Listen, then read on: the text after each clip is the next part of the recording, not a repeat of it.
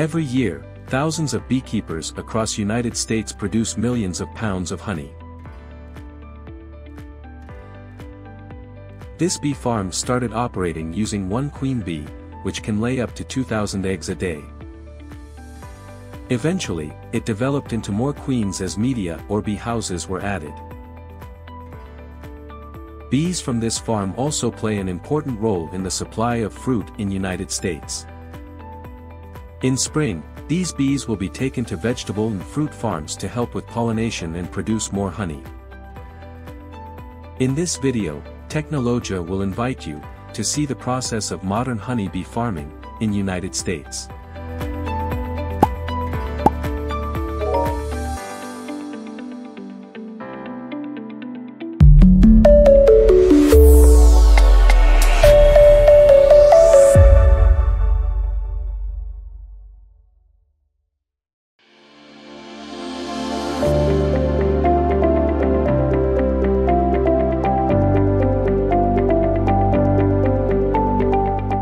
When spring comes and the flowers bloom, honey beekeepers will be busy enough to carry these boxes across town to help with pollination and get more honey in the spring.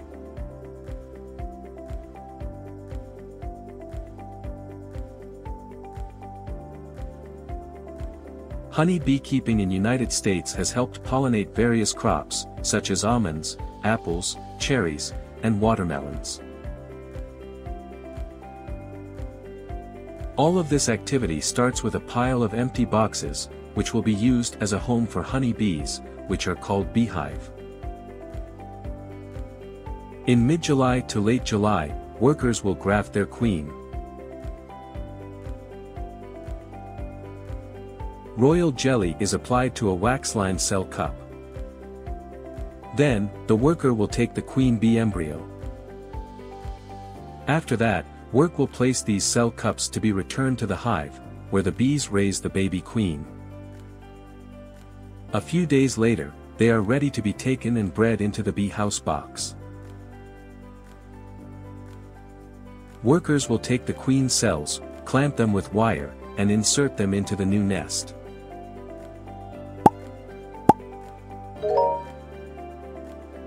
Placement in a frame like this can protect the new queen embryo until the queen bee is ready to challenge the old queen in a battle to the death. This natural selection ensures that beehives will only be inhabited by the strongest and healthiest. Furthermore, throughout the year the condition of the nest or beehive needs to be monitored. This is done to ensure that the queen bee and worker bees are in healthy condition.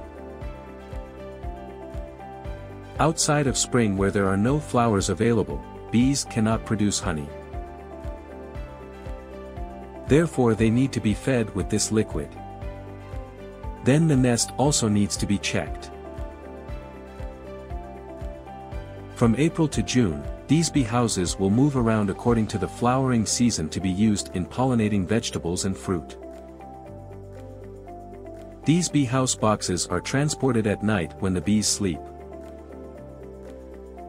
Then, the next day, when they wake up, they will find a new field and play their part in a successful fruit season.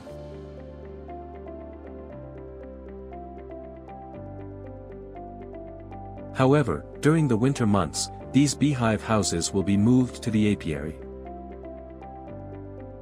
When spring is over and summer comes at the end of June, the apiary starts to harvest or pull the honey and hives.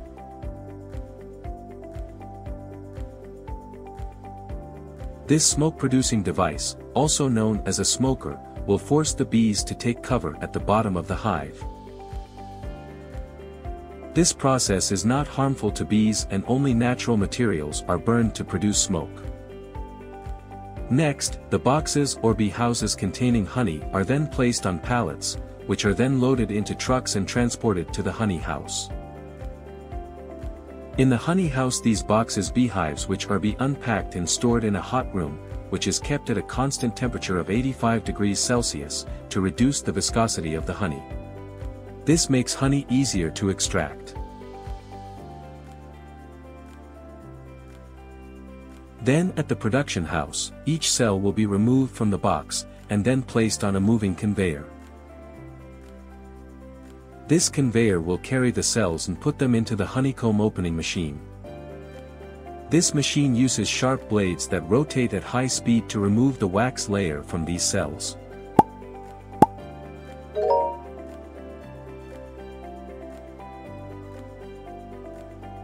Then workers will check each frame to ensure that each cap has been removed before finally these frames enter the extractor machine.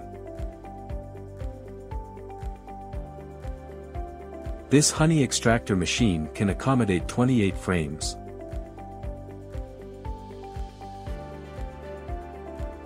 Then this honey extractor will rotate for less than 12 minutes. With this rotation, the honey is spun from the comb to the outside of the extractor and pumped to the separator.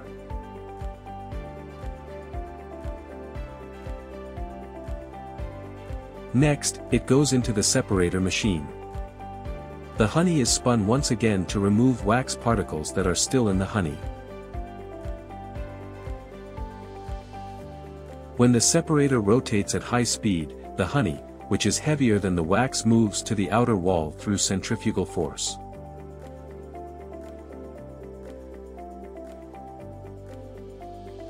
After thorough cleaning, these empty nest boxes are stored for the winter. The extracted honey is stored in 2,500 storage tanks and can produce up to 27,000 kilograms of fresh honey.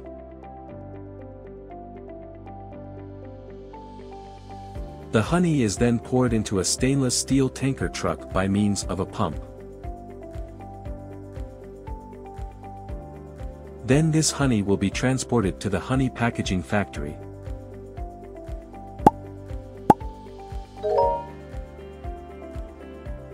After arriving at the packaging factory, this honey will be pumped or poured into sophisticated packaging machines.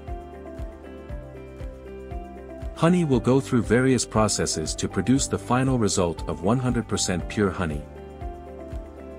The honey containers will be filled and inspected, and then the honey will be packed in boxes for shipment to wholesale stores around the world.